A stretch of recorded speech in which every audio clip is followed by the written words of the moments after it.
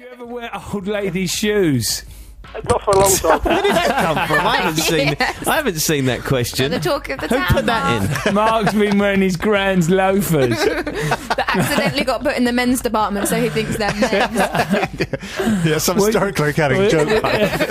Stuck him in there for a joke. And he bought him thinking, I'm high The geezer fashion. goes out the back. this He is goes, brilliant. I've got a midget out the front. Get me some. He wears some lady socks, Get so me- get me some nan. This has gone off. I can't believe I'm like in the pyramid of comedy here. Have This you is ever? amazing. Have you ever? Oh, look at Cleopatra coming past with them funny granny shoes on. So, do you like wearing your granny shoes from time to time? Yeah, only the occasional sling back. Really? Okay. Yeah.